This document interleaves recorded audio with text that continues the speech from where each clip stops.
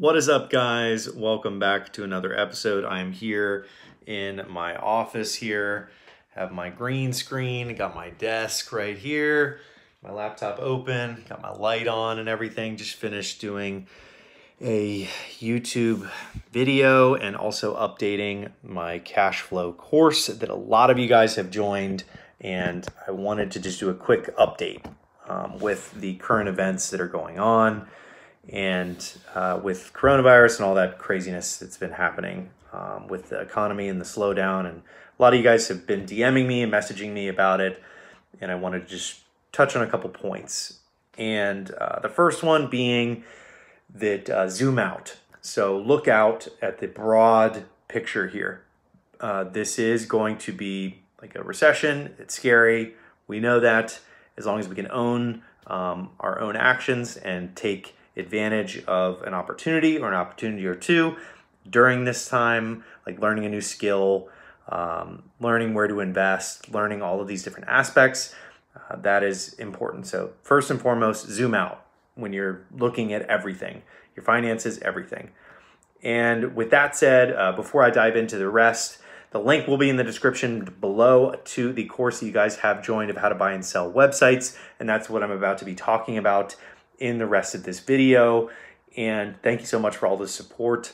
Also, if you enter in the coupon code discount1, we will give you 25% off. And I'm going to tell you why in the remainder of this video, why I'm doing that and why I want to help out with everybody out there. So the title of this video is that you can buy your next job.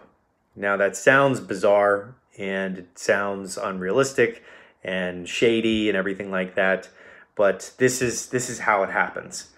And thousands of people have done it all over the world. So when we talk about buying and selling websites, we're talking about online businesses, whether they're mobile applications like games or productivity apps, or things that you just download on your phone that help you get around, like flashlights or whatnot. When we talk about Amazon stores, we're talking about Amazon FBA stores fulfilled by Amazon stores that are storefronts on Amazon. When we talk about e-commerce stores, we're talking about businesses that are selling physical products. When we talk about subscription as a service businesses, those are ones that are selling like a digital good that people are using, or a service that people are using and paying a subscription for. And those are the hot to trot companies right now. A lot of people are really after those. Very, very, very profitable and fun to work on. And then you have your content businesses, starter sites and all that. So a lot of things that are covered in the course that I've talked about many, many times before. And what I wanted to really focus on today was the category of established businesses, which counts as buying a business that is making enough profit that could be your job. And that isn't intuitive to a lot of people, but the reality is if your cash is sitting in a bank right now, it is going to be negatively affected by what's going on. That's just raw economics. When there is more money in that's going to be printed in the next couple of months here than in history, we are going to see a shift happen in the mindset of people, where if I'm holding $1 and then all of a sudden millions get printed off, then that dollar is worth less. So we are going to see potentially inflation, and in order to be prepared for that, that money sitting in a bank account isn't working for you, and that money needs to be put to work. You need to invest it. You need to invest a portion of it. You need to keep in mind of your costs like food and necessities for your family, but you do need to put that money to work. I can't emphasize that enough. That money sitting there needs to be put into assets, digital assets specifically in my mind, because they are low overhead and they are very profitable. So there's other assets out there. There's commodities, there's stocks that are pretty risky at the moment, very, very volatile. You have your cryptocurrency type stuff that's also very volatile. You have your real estate that's not so volatile, but it can be labor intensive to start with pretty heavy capital amounts up front. But I love real estate, love crypto. Not that big of a fan of stocks. I love alternative assets like online businesses, and that's why I have been obsessed with this for the past few years. Now, when we dive into this next part, when I talked about zooming out, and I talked about the different types of businesses and how people are buying their jobs. When I talk about these different aspects, what I want you to think about is what you do now and your income streams. And then if you're currently running a business, a lot of you guys are, that's fantastic. If you're running an online business, that's even better because you understand the pain points that I'm addressing. You run a brick and mortar store or brick and mortar business, that's fantastic, but you are going to have some pain points in the near future if there is a massive recession, like a lot of people are speculating. So, how does this work? The way that this works is finding an established business that has a profit margin of, let's say, if it's making $100,000 a year. If it's making $100,000 a year, what do you need? What is enough for you and your family to be supported? Let's say you need $50,000 for you as an individual. And that $50,000 means that you have to have a business that then has a 50% profit margin. So 50% or 50,000 of that 100,000 in revenue will go towards everything, generating that that 100,000 would go, to contractors. It would go to development. It would go towards R&D. It would go towards all different aspects of business to reach that 100,000 threshold. And at a 50% profit margin, you would have enough comfort knowing that you could take money out of that business to survive, meaning that is your salary. And that's pretty much the raw way of looking at this. And I have allergies, that's why I've been coughing. I don't have COVID. And we are self-isolating in our house here. And this part is really, really important. And that's why, of course, I'm having like a cough attack leading up to the most important part here. We talked about zooming out. We talked about the types of businesses. And we talked about buying a business that has a profit margin that you can have comfort in knowing that you can pull your salary from that and replace that business that you're currently running, that job that you're currently at. You could literally buy a business to replace that. Now, when we talk about this final piece here, it's important to know that there is a process involved in buying a business and financing a business. Now, there are investors out there that you could reach out to say, hey, let's do profit share, like 30% of monthly net profit you get until the principal amount's paid off that I purchased this business with.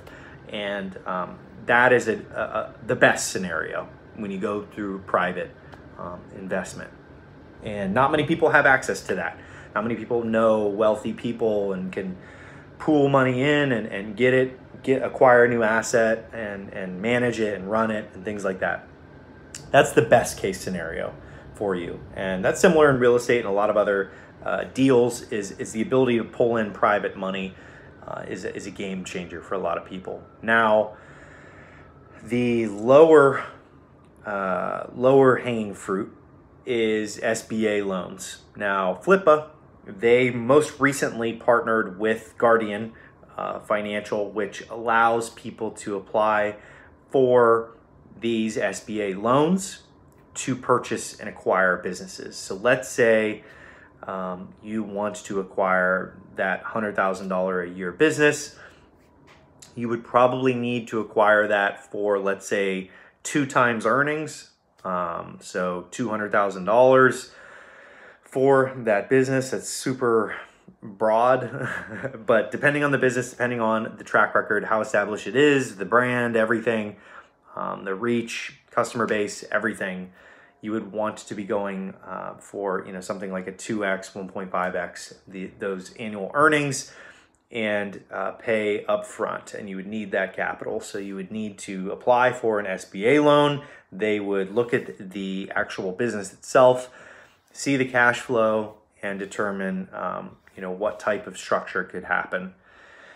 So this drastically lowers the barrier to entry here. This is very low risk for the lender for an SBA loan, and this is very low risk relative to you as a business owner when you're trying to buy that salary, essentially, by buying that business and running that business on your own. Now, this is a low barrier, and sometimes in the past, this barrier has been considered something that was good by certain people, people that run businesses. I disagree. I think that people can learn as they go. People can build out a team, manage their profit margin, manage their expenses, manage their own P&L. All that information is publicly available. They can find all of that. And I think that that is it's not doing people justice enough. It's not saying that people can learn, and they can. So that's the gist of it. I went through zooming out of the current situation, looking at this a glass half full, that there's going to be opportunities to purchase businesses for relatively cheap because people want cash. And as I said, cash is not what you want to have sitting in your bank account right now. You want it put in assets. You want to put that money to work. So after we talked about zooming out, we talked about the different types of businesses: Amazon FBA, content businesses, mobile applications, your e-commerce businesses, your SaaS businesses, your starter businesses, and these established businesses. So that leads into what we talked about with purchasing this business with a profit margin so that you have enough to take out of that business, reinvest everything that you possibly can, and stay frugal. But this gives you full control of your destiny and your future, and your family's future, by literally buying this business that will be generating your salary. And the last piece that I covered is one where if you can get private money, you can go to a friend and say, hey, there's this business that's making $100,000 a year. I can buy it for $150,000. Is it possible that I could get $150,000 from you? I'll pay you back over the course of 2 years, something like that, whatever you guys work out. And or 30% of annual revenue, or 30% of monthly revenue, net profit. That is a structure that a lot of people work out with private money, and that's a dream scenario where if it's a friend or someone that you find that has enough money to put to work like that, because that's them putting their money to work by having you pay them back. And the last part was the SBA loan, where if you're brand new to business and you want advice, you want to figure out how to reduce your costs, all of that information is publicly available. You can learn it. It is easy. As I've said before, or it's not easy, sorry. As I said before, the link to my course where I teach this stuff is in the description below, so you guys can check it out. Definitely let me know your thoughts in the description below. I do various experiments with a lot of different types of digital assets that I've acquired, not only through Flippa, but through directly from sellers. So both the buyer and seller perspective, I try to get a good grasp on, and use the coupon code discount1 because I want to help people out there that are struggling. There are a lot of people. I am on, Facebook, and I try not to get on there that much, but I'm on there, and I see a lot of people freaked out. A lot of people are scared. A lot of people are, in difficult situations right now. They were in the service industry, working in retail and things like that, that are getting pretty much demolished right now with the slowdown. And that's worldwide. So specifically here in the United States, it's really starting to show. Lots of layoffs happening. And I think that the best thing to do is look at the glass half full, look for opportunities, sharpen your skills, really make sure that you're sharpening up on all your skills, learning things every day, making sure you have a routine set so you stay focused, and really just focus on learning new skills, like the ability to buy your own salary by purchasing a business that you run and manage. And that is it for this episode. I hope you guys like it. If you did, slap a like, remain calm, everybody stay positive the best you can, and I will see you guys on the next episode here on my YouTube channel.